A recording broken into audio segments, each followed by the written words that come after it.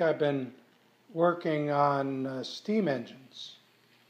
This is about a 30-year-old Concord that is being prepped for DCC installation, and it's running pretty good.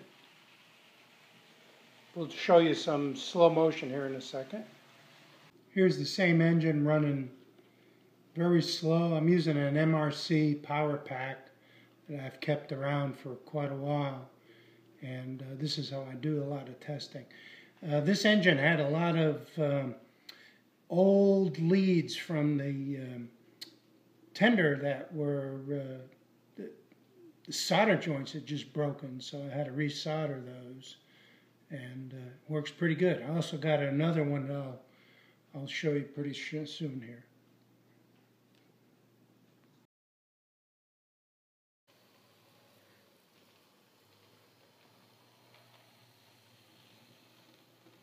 This is the same vintage as the Santa Fe engine I just showed you.